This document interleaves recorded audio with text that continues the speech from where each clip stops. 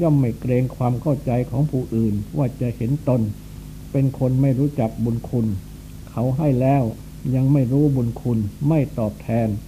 ผู้มีปัญญาในการให้ย่อมเลือกให้ได้อย่างไม่ก่อทุกข์โทษภัยแก่ตนเองแก่ผู้ใดเช่นไม่ให้กำลังแก่ฝ่ายผิดไม่ให้ความสนับสนุนส่งเสริมผู้ผิดอันจะต้องเป็นการตัดรอนฝ่ายตรงกันข้ามซึ่งเป็นฝ่ายถูกเช่นนี้ปัญญาในฐานะเป็นผู้ใหญ่เป็นผู้น้อยก็เช่นกันจะช่วยให้ปฏิบัติได้ถูกได้เหมาะสมปัญญานั้นเป็นแสงสว่างส่องให้เห็นความถูกความควรทั้งปวงตรงกันข้ามกับความไม่มีปัญญาที่เป็นความมืดที่จะทำให้ไม่รู้ถูกไม่รู้ผิด